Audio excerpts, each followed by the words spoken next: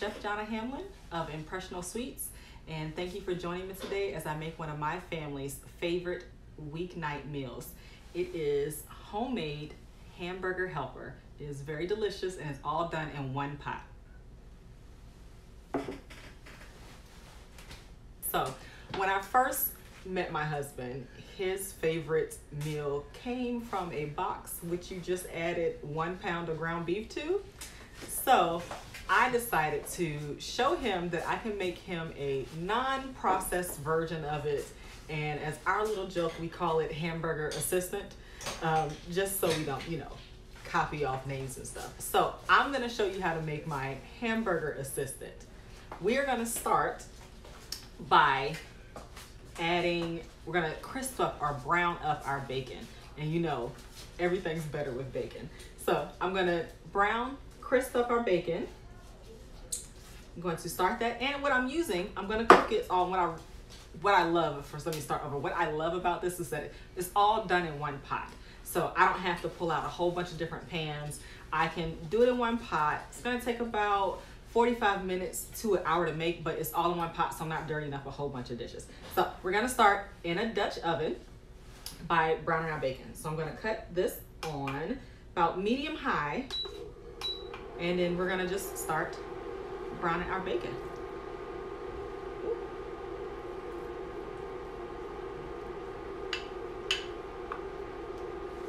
And I have 5 strips of bacon. It's about 5 strips. I think I might have put 6 in there, but the recipe's gonna call for 5 strips of bacon. We're gonna cook this until it's nice and crispy. Then we're gonna pull it out, and I'm gonna set it aside, and then we're gonna add it back later. But we're gonna get this nice and crispy first.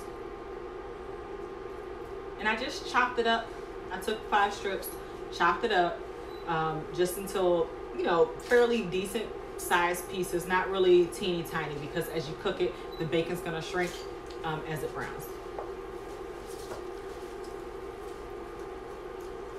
All right, oh, and it's a smoked bacon, so I love using smoked bacon, and it just smells so good.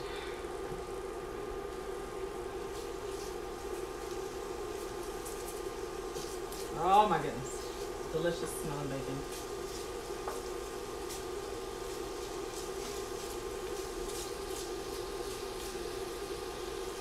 And because we're getting the bacon nice and crispy, I always add just the extra strip of bacon, because people like to come around and steal little pieces of your bacon while it's sitting aside. So if some of it gets taken away because you have eating it, or your family members have came by and eating it, you still have enough bacon to add to your helper. All right, now we got some nice action going on here.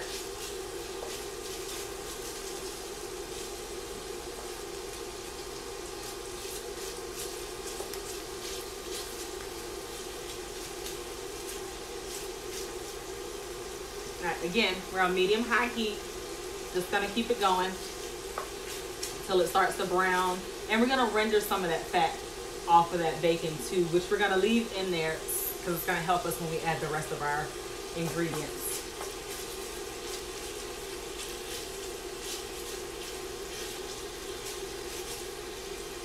Ooh.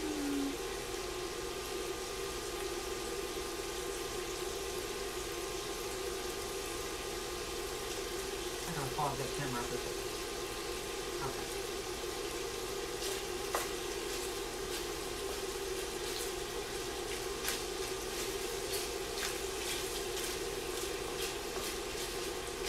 I'm just going to stir occasionally just to get those pieces broken up so they don't stick to each other, but not too much because I really wanted to get it brown. So I'm going to stir it just to move it, and then I'm just going to let it mellow and sit there and continue to get brown.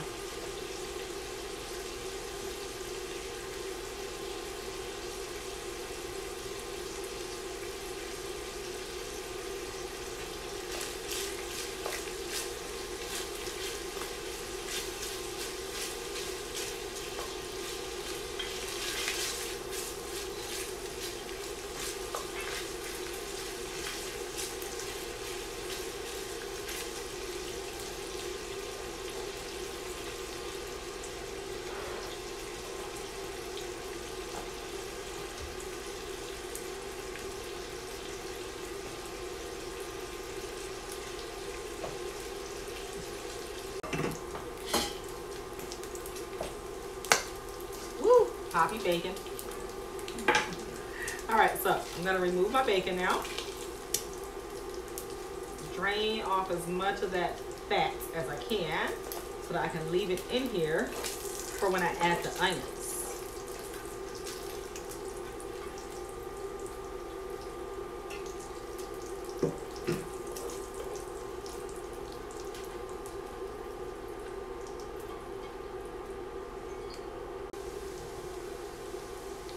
All right, so our onions are getting caramelly and translucent in color. I'm gonna add some salt and some pepper. The salt is gonna help draw a little bit more of the liquids out of the onions, and pepper is gonna be for flavor. Now, I'm not gonna add too much because we don't wanna over salt or over pepper it. When we come back in the end, then we'll add more seasoning to our taste. But just that right there, gorgeous, beautiful caramelized onions that has slightly translucent color and kind of goldeny kind of caramel color as well. So from here, I'm gonna add 3 cloves of garlic. I really like garlic. The recipe just calls for 3, so I added an extra clove of garlic because I really like garlic. So I'm gonna add my garlic to it. Then I'm just gonna cook that just until it's very fragrant and garlic smelling, and very fragrant and garlic smelling. And it's just minced garlic, just a nice rough chop of some fresh garlic. And it doesn't take long for this garlic to cook up, and we're still cooking in our bacon grease or our bacon fat.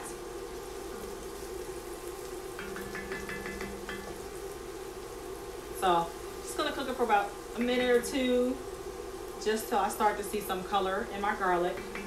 And then I'm gonna add my ground beef to it.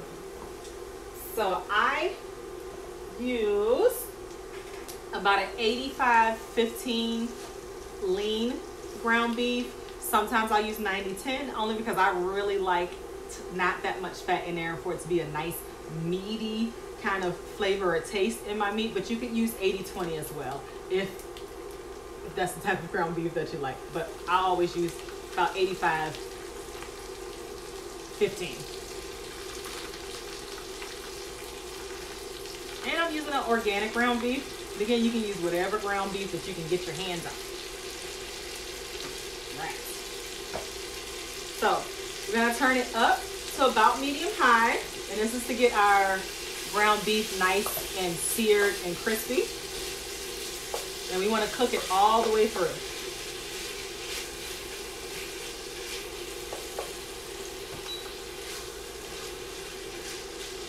When I add this ground beef, it's going to get all the extra little bits of caramelization that's at the bottom of our pan up.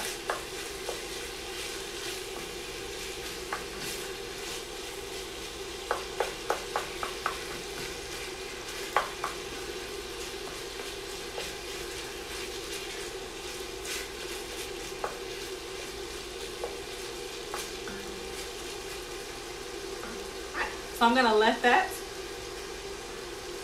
brown up a little bit and get nice and crispy brown. I'm gonna grab a towel, wipe up all my little beef juice so we can stay sanitary.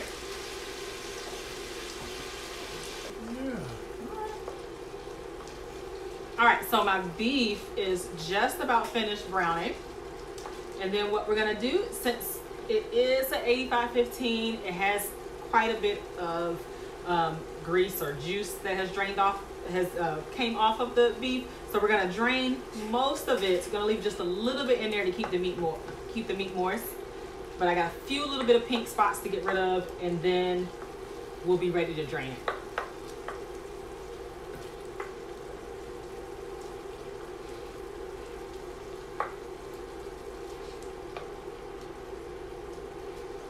But already smelling so good, so fragrant.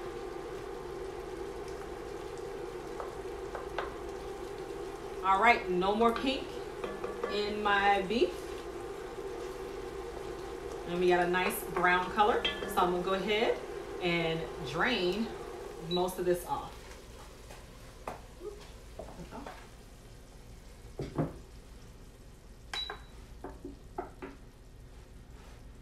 Nope, I gotta get with this. I think I got this. And you could use a strainer, don't have to. Just gonna drain off most of this and leave a little bit just to keep it moist. All right, there we go. So I'm gonna cut this back on.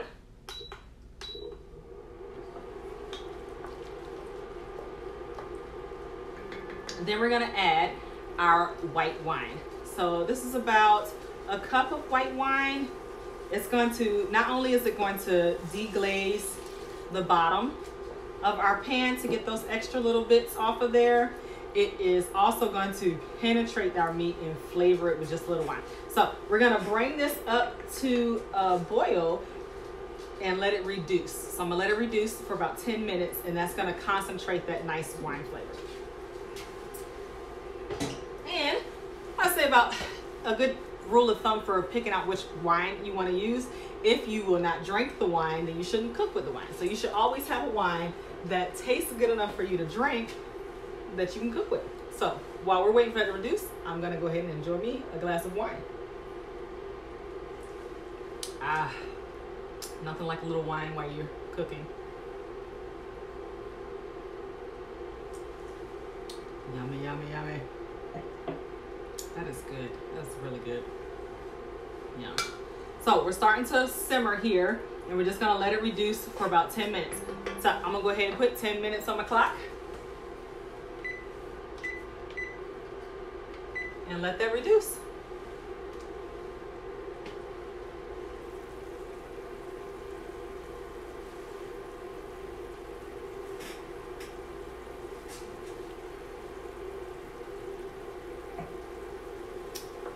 All right, we got about 2 minutes in. Just gonna give it one quick little stir, and then we're gonna let it continue to reduce.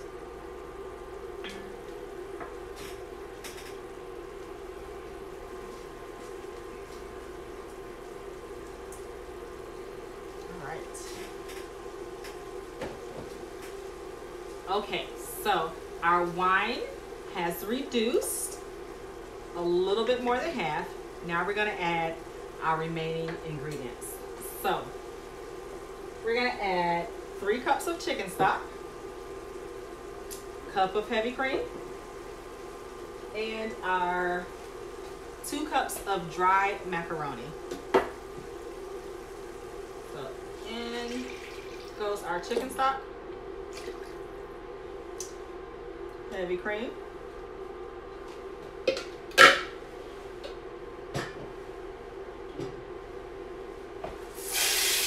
our dry macaroni. And we're also going to add our bacon back in now.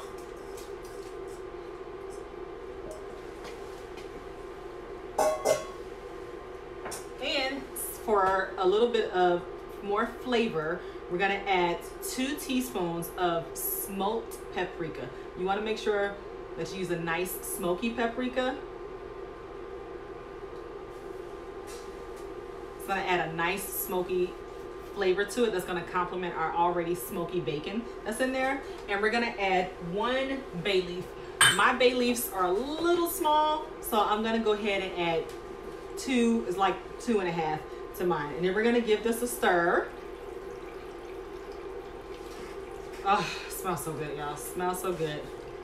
And again, so convenient. It does take a little longer than that little box meal, but it's well worth it in the end. We're gonna bring this to a boil, and we're gonna let it boil for 9 minutes.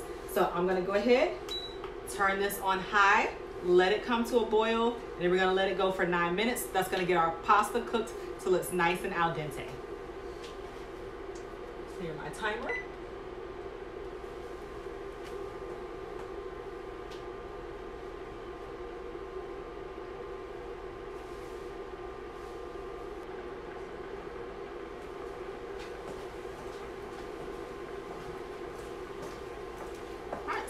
Occasionally, gonna stir that. Oh, it smells so good.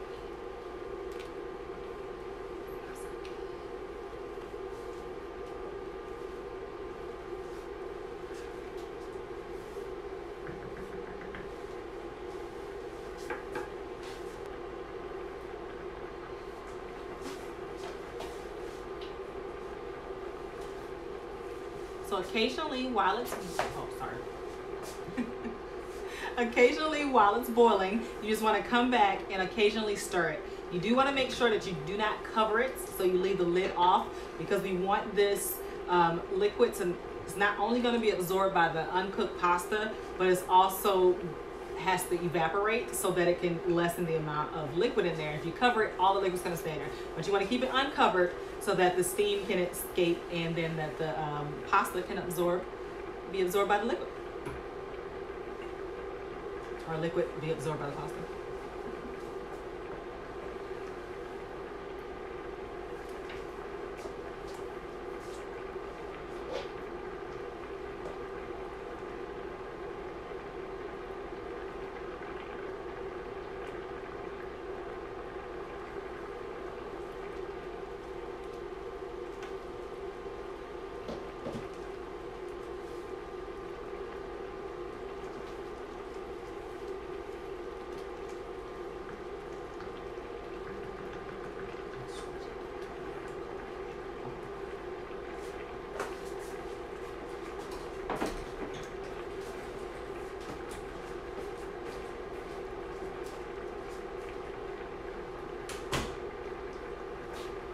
All right, we have about 5 more minutes left on our pasta to get cooked.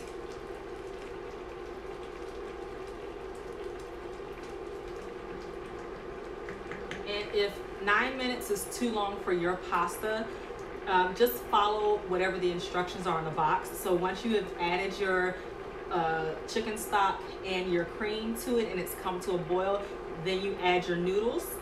So however long it takes for your Pacific brand pasta to cook on the box till al dente, that is what you'll cook it to. Mine, it's about 7 to 9 minutes. I'm gonna go ahead and go the whole 9 minutes, so I have about 3 more minutes left on that.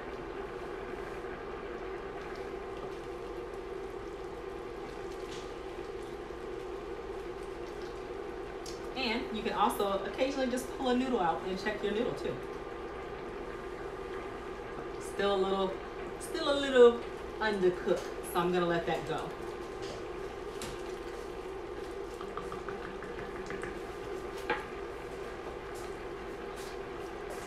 So while we're on our last few minutes, I'm gonna get my cheeses that we're gonna add to help give it that nice and creaminess, you know, like that hamburger meal that you make. So I have about 1.5 cups of cheddar cheese, and then I have American cheese. So American cheese, I have about 5 slices of just American cheese. So when you buy your American cheese, make sure you get the one that is not cheese food. It'll say cheese food or cheese product. You want to get the one that's like really American cheese. I really love the deli, the one that you get from behind the deli counter that you can get sliced. That's a really good American cheese to use.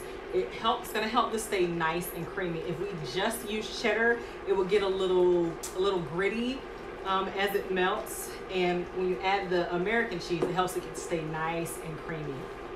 So we are almost there, almost ready to add our cheese. As you see, our liquid has reduced because it has been absorbed by the pasta, and we've kind of let it go all up into the air with the steam and the evaporation. So before I add my cheese, I do want to make sure that I fish out my bay leaves. So the bay leaves that are in here, you do want to pull them out because they're render a nice flavor in your liquid, your broth, but it does not taste too good to eat. It's going to taste like you're eating a leaf. Nobody wants to get the leaf. So as soon as my timer goes off, we'll be finished, and it's reducing very lovely. Very, very lovely. So I got 1 bay leaf. Fish out my other bay leaf. And I think I put about 2.5, so I'm gonna search. There it is, I found it, found it.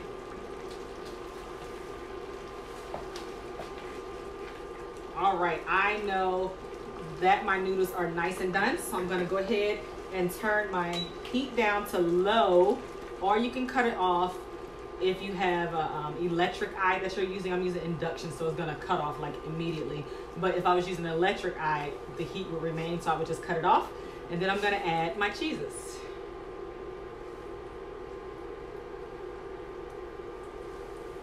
My cheddar cheese.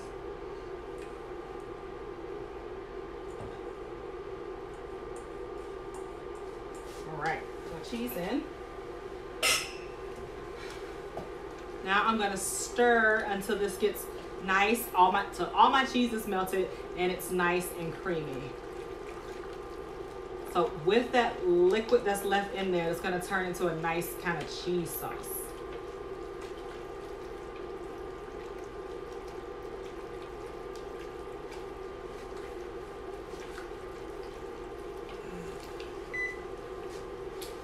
It's my timer.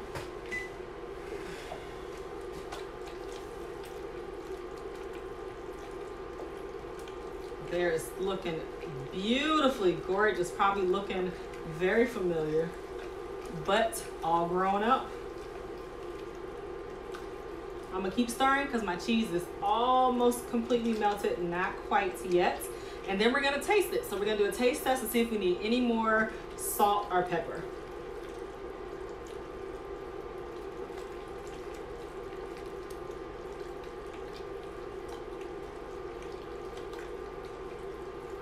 All right, so I got all my cheese is melted. I'm gonna go ahead and turn my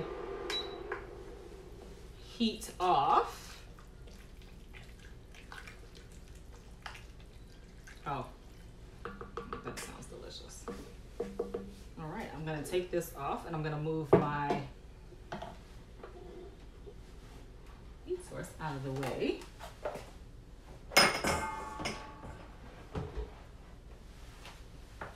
And while that's sitting, I'm going to get some chives. I'm gonna chop up some chives to go into this. It's gonna add a little green color and of course a nice little oniony flavor to it as well. So we need about a half a cup of chives. You can put more, you can put less. I'm gonna also save back some just to garnish it when I plate it. Ooh.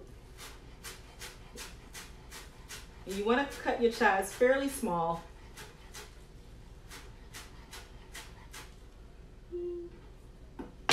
They're all unraveling on me.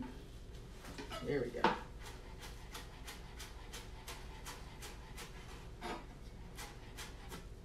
And I have a few little pieces. I always like the little pieces closer to the knife that don't quite get cut. So I'm just gonna put those pieces back in there and just chop those up. So that is good enough amount. And I will save these ones for another time.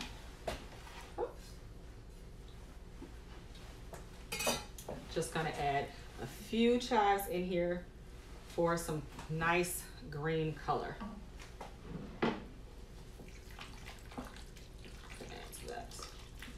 Beautiful. Oh my gosh, y'all, it smells so good. So I'm gonna go grab me a spoon, put these back here. We're gonna save that for garnish.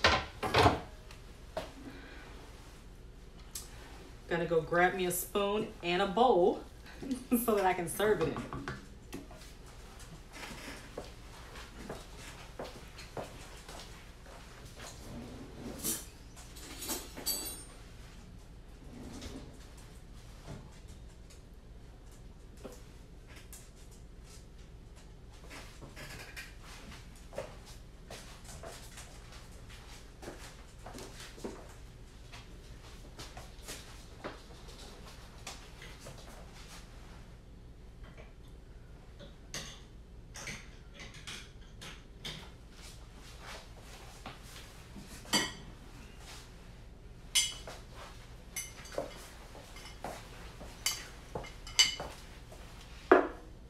Also need a bigger serving spoon. There we go. All right. So I am going to taste it to see if we need any more. It's very hot. It's very hot. That was so good. I'm gonna add a little more pepper to it. But we're good on our salt. Now, if you like to spice it up a little bit, you can also add hot sauce to this. Hot sauce will give it really nice spice. All right, so we're gonna try this one more time. That should be good enough. Perfect. So that is, so get you a nice little cute little dish to serve it in. Make sure you get a good amount of the bacon and the pasta. Now, this is good enough to be a meal all by itself, but you can also serve this. I would probably serve it with just a little side salad or something to go with it. So have that. We'll top it with some more of our chives, and there you have it. That is our homemade from scratch Hamburger Assistant or Hamburger Helper. Thanks for joining me.